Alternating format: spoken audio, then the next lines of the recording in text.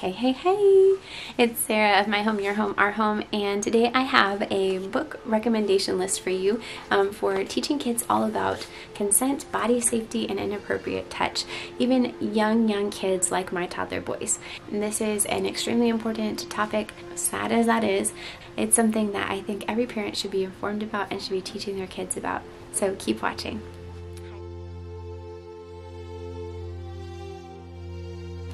Hi friend, I'm Sarah of My Home, Your Home, Our Home. If you haven't yet subscribed, hit that subscribe button, hit that bell notification because I make videos like this every week all about our international, multicultural, bilingual family life and our homeschool and all the travels and things that we do. So I am going to give you a list of books today that we have found helpful as a family for teaching our boys about body safety, inappropriate touch, just for guarding them physically from abuse as we live in other countries and other cultures. That cultural thing adds this whole other layer to teaching our kids about inappropriate touch and body safety, but all of these books I'm going to share with you today apply within any culture in the world, and so they can be helpful for you no matter where you live. Let's dive right into these books because I'm excited to show them to you. The first thing that we do within our family to help educate our kids in this area is to teach them proper names for their body parts. All their body parts, including their genitalia. And some books that we found helpful for this and talking about the differences between boys and girls have been Your Whole Body. This book is by Lizzie DeYoung Charbonneau. It is a beautifully inclusive book, so it includes children with all kinds of different skin tones and facial features, bodies. It talks about things that as simple as hair, but also gets into eyes, nose, senses. It has a good amount of text, which with little kids you might not be reading all of that, but you will be pointing out the different body parts. So this can actually really grow with your child very well as they get older, just adding in different words. It goes over things like nipples. It talks about the butt and male body parts, which this is nice because it does show a circumcised and uncircumcised male kind of within the same picture. So no matter how your child's body is, they can relate to this. And then girls' body parts as well, and it gives the proper names for all of these things. So this is a great resource for educating about that. And this book specifically focuses on the differences between boys and girls' bodies and what is the same and what is different. So if your children are really interested in, oh, do girls have this? Do boys have that? And this is a great book for that. It's also a great book for just discussing how some parts of our bodies are not appropriate for people to see or touch. We have special parts. It's very not intimidating. The illustrations are very playful and lovely, and we read this several times with our boys now, and they haven't gotten so much into it yet, but they will get more interested as they get older and can point out different body parts to us. But again, it has the girls' body parts and the boys' body parts this way. And it also talks about how animals have these body parts as well. So you can also talk to your kids about how it's not appropriate to touch animals in those areas if that's an issue. And it talks even about what is internally inside of the body. So how women can have babies. It doesn't give all the details of that, but it does talk about how boys are born with testicles and girls are born with ovaries. That is also a difference between these two books. This one just says some people have this body part. It doesn't actually say boys and girls, but this one actually gives the details of this is a boy, this is a girl.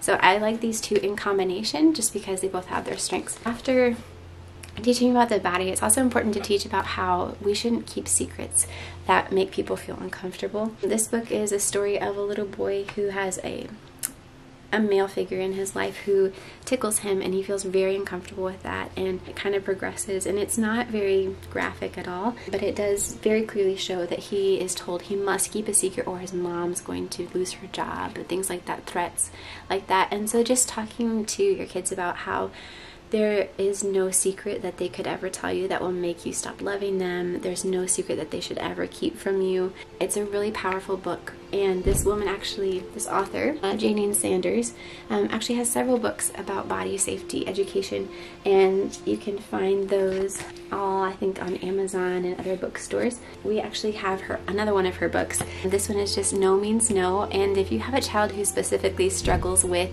their voice and just finding their voice and saying what they don't like or what should not happen, then this is a very good book. Even if your child has a voice, sometimes it can be intimidating to say no about things that we're uncomfortable about. And so this is giving examples like if someone wants to give you a kiss but you don't want them to, no means no. So people should respect your no. Teaching them you can offer a high five instead, about baths, if you want to dry yourself off. If someone wants to tickle you, you can just say, let's play something else.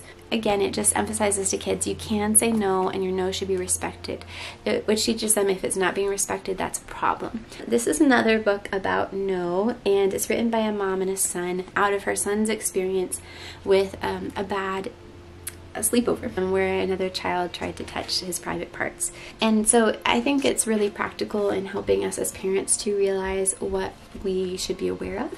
It has some really good content about special rules, things you can talk about over with your kids, and green and red flags. I think that it's important also to note to our kids that there can be red flags even from people that we know and trust, uncles, aunts, cousins, siblings, friends. And so just emphasizing that also throughout this book where, you know, someone might be a trustworthy person, but then something happens and you're not comfortable with it. That could be a red flag and you should talk to someone else you trust about it. It tells you like what's appropriate and with whom that's appropriate, how it's not your child's fault if something happens, how to deal with inappropriate behavior, bribes, threats, and when and who to go to for help. It also will bring out the feelings of guilt and shame that accompany if your child has ever been touched inappropriately and just how to deal with those. So I think this is a very comprehensive resource. It doesn't go over body parts or anything like that, but it does talk about inappropriate touch. This is from a Christian perspective all about teaching our kids that their bodies are made beautifully and wonderfully. There's no part of them that is shameful. And I think that's important to emphasize as we're discussing with our kids inappropriate touch and body safety, because sometimes we can get the idea or give the idea that there are certain parts that are dirty or shameful, and that's not at all how God made us. So this book is by Justin S. Holcomb and Lindsay A. Holcomb. It's to help children protect their bodies. So it will talk about how God made us. He made all things beautiful and lovely. You can share high fives, handshakes, that kind of thing.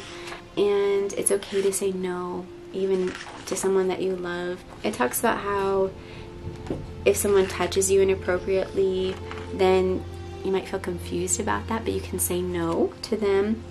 And it talks about feeling safe and strong and secrets. It's also a very comprehensive book of just from a Christian perspective about how wonderfully our bodies are made. Along with the topic of inappropriate touch and body safety, it's really important to teach our kids about pornography from very young ages. The average exposure to pornography these days, I believe, is 6 years old to 9 years old. That's so young and very, very sad. But one of the gateways that abusers actually find to abuse children is to show them pornography. Sad as it is that we need to teach them about this, we do, and we can do it in a non-intimidating way. I love this book by Kristen A. Jensen. It's called Good Pictures and Bad Pictures Jr. and it's just a simple plan to protect young minds, as it says in the subtitle. But it talks about what are good pictures, what are bad pictures, and what we should do about them. So if you see a picture where someone is naked, run away from it, go tell someone you love, like your mom or your dad, and say, I don't want to see that picture.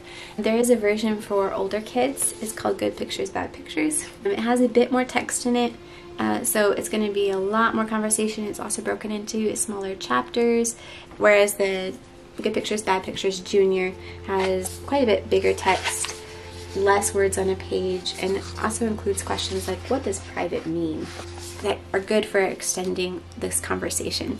Another thing we find really important for giving our kids a holistic education about inappropriate touch and body safety is to teach them what is appropriate. So we want to give them a good picture of sex not being just a thing that's scary, or touch not being a thing that's just scary and harmful and painful, but it being something that is intended by God as beautiful and lovely and a gift. And so we like this series. There are 4 books within this series by Carolyn Nystrom, and it talks about sexuality from a Christian perspective for really little kids to understand the differences between men and women, how babies are made, all of that. I think that it kind of progresses as kids get older with how much detail things go into or what is explained, but we're going to be starting this book with our son when we think it's appropriate, and it just discusses babies and how they come into the world, how your child was created, what men and women are, in a very again, not intimidating way. And I think that it's so important for me as a mom to give my kids this good picture of their sexuality as something that is a gift from God, because I don't want them to be fearful and just to always think that there's only someone who's going to harm me. That's why do I have this on my body? Because, you know, I can just get hurt by it. Why is this thing on my body? I don't want them to feel dirty about that, and I don't want them to think that there's anything wrong with how our bodies are created by God. So that's just something else I would add to this whole discussion of body safety and inappropriate touch. I also, as a mom, think that my role as a mom is to teach my kids through practical examples and daily life how we can show affection with our bodies. So teaching them to be affectionate with each other in appropriate ways, and myself showing appropriate affection to my kids, like a back rub, stroking their hair, holding their hand when we're talking to each other, or just not being afraid to show physical affection in good ways so that they know what it should be like, not used as a manipulative tool, not as used as something painful or harmful or to hurt or to take advantage, but something to show love and care and protection. And so those are part of my thoughts also as a mom. In the midst of life overseas, in the midst of life in the United States, in the midst of anywhere that we are, just teaching my kids about their bodies and protecting them. So those are all my book recommendations at this point for body safety and inappropriate touch and physical education in this whole area. I have a post about this and navigating all this in another culture. I also made a video about our family and what we take into consideration as we are protecting our kids within other cultures and other countries throughout our travels. If you're interested in watching that, I'm going to leave that in the playlist and video here, and I will see you guys again next time. Thanks for joining me. Love you. Ciao.